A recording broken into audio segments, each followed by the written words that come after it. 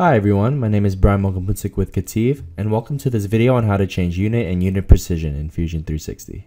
To change your units, go to the left hand side of the screen under Browser, hover over Units, and click on the paper and pencil symbol that appears. Now a box will show up that will allow you to choose between US and metric units. For this example, I will select inches, check the set as default box so the next time I open Fusion 360, the units will already be in inches, then hit OK. To change unit precision, click your name at the top right hand corner of the screen, hit Preferences, Unit and Value Display, and change your general precision accordingly. For this example, I will choose 6 decimal places, hit Apply, and then hit OK. So now, when I go to dimension my line, hit D for dimension, it will be to 6 decimal places.